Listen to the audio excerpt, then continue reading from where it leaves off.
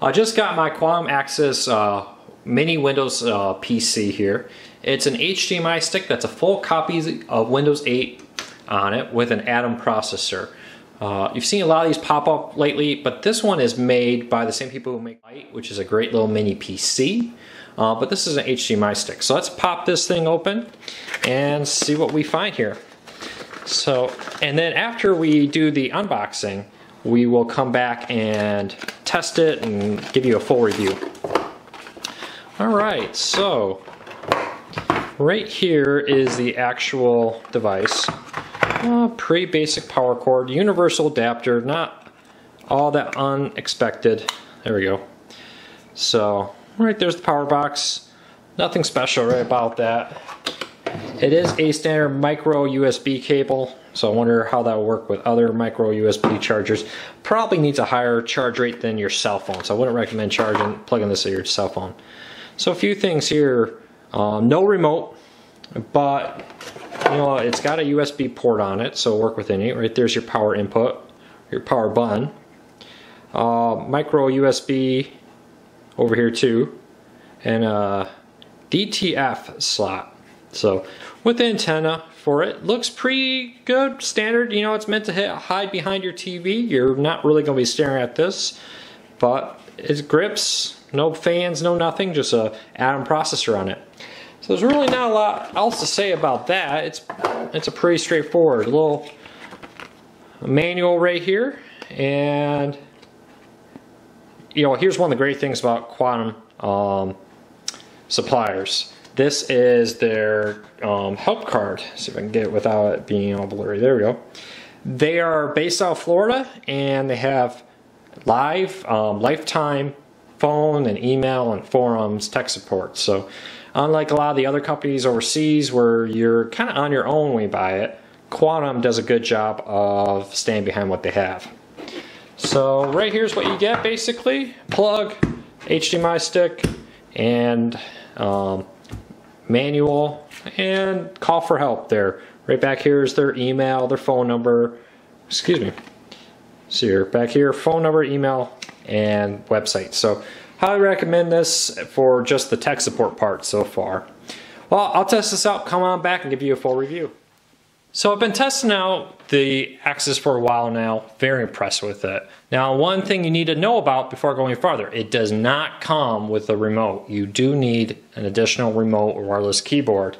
I'm using the Re i8 Plus wireless keyboard. It's got a touchpad at the top, full keyboard bomb, directional arrows, play, pause, volume, all that kind of stuff on it.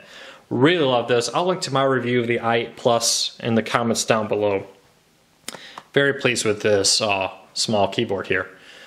Nope, I accidentally launched the help menu, did not mean to do that. Now, since it's Windows 8.1, you got all the features you expect. Skype, mail, Netflix, Hulu, watch ESPN, Kodi works on it. Amazon will work through the browser, does not at this time, to my knowledge, have an official Windows 8.1 client.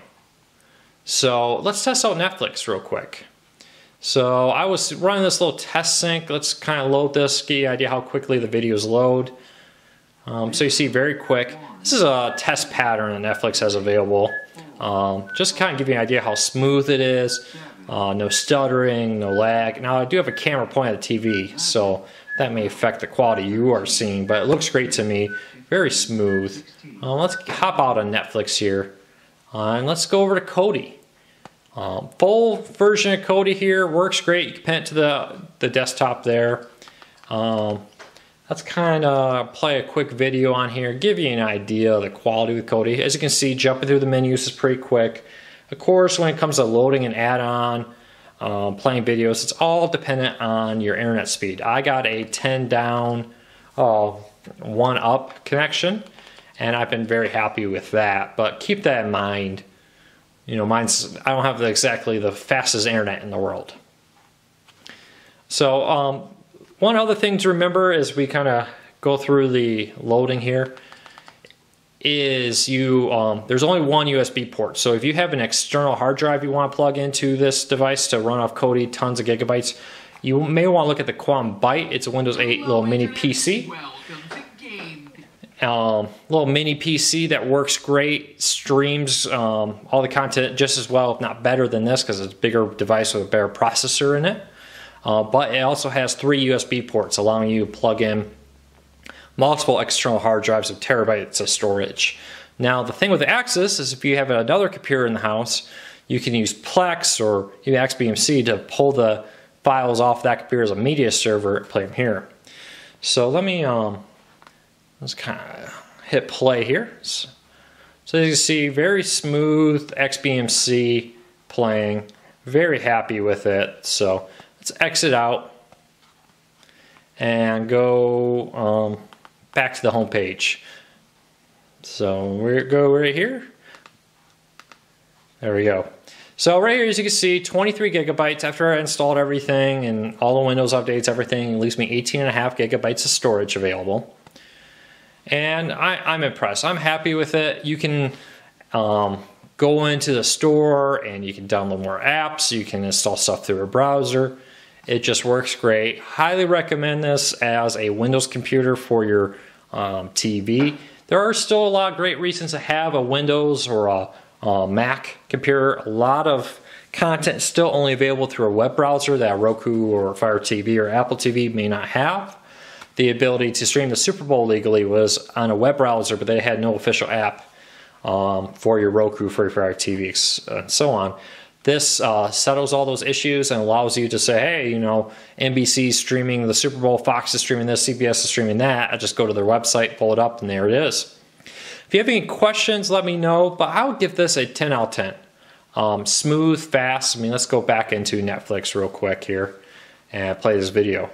Launch in the app real quick. Launch into the video quick, and it's smooth. The quality's great. I muted this. Now I'm using the i8 wireless keyboard right here. As you can see, the buttons on it work great to control this. So 10 out of 10. Leave your questions, comments on here. If you like this video, you like these reviews, please subscribe to our channel. We'll be posting a lot more of them in the future.